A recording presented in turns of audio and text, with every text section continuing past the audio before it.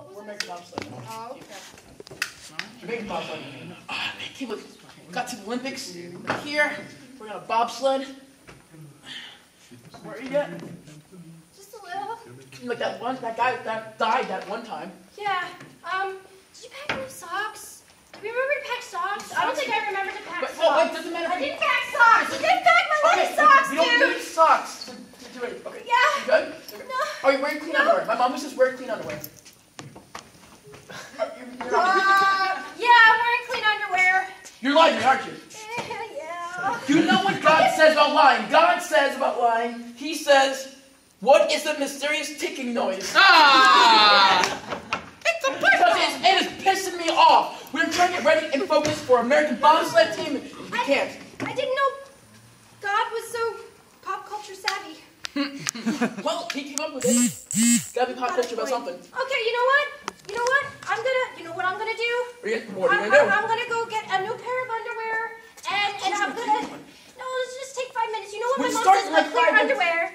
She says all I ever wanted to be was a stripper.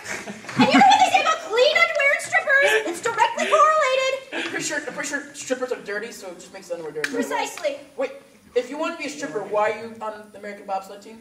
They're completely different things. There's one you slide in. Can I tell you something? Like, pull. Can I tell you something? I'm illiterate. You're illiterate. You're illiterate. I am. I was looking at the papers at my high school. So when Coach asked you about your illiteracy, he said, why, hello, Mary Jane, it's your friendly neighborhood rape man. Coach is a very bad guy, and that's what we're having. We've now moved on to a non-rape man coach. His name is Coach Mike Ditka, and I enjoy it very much. Okay, I have to be serious with you, Mark. You and I are very close, and we've been through lots of trials and tribulations. We spent that one night in the yeah. So I'm going to be quite frank with you. I'm not really illiterate, and I'm not really a stripper. That's just a guise. I'm actually in the Secret Service. You lied to me! I did, but my director told me I had to keep the cover story, or else I'm baking Nazi cookies for my Nazi party. I love you, bro. I told you! You know my family are Nazis! Why are you gonna kill them? It has to be done. Someone in this world has to do it. Listen. When we spent that night alone, you hugged me and you said, oh, damn it. I had an affair with your mother and your father after that. And I said, it's okay, we'll work through that together because you had an affair with my mother and my father after that. You know how they died shortly thereafter in a mysterious yet unexplained car crash? Don't tell me. Was it you? No! But I had to gain your trust.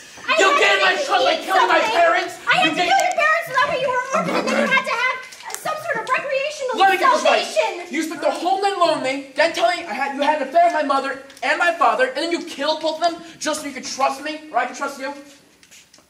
I've always wanted to be a real boy. And I knew you were going to teach me that.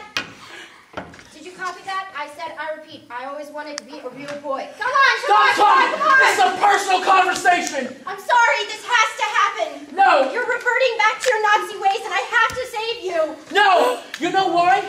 We were supposed to do this we were supposed to do bobsledding together. Abort the mission, abort the mission. Monstro has noticed that I'm not a real boy. I can't trust you anymore. So I'm doing this bobsledding alone by myself. YOLO. Wait!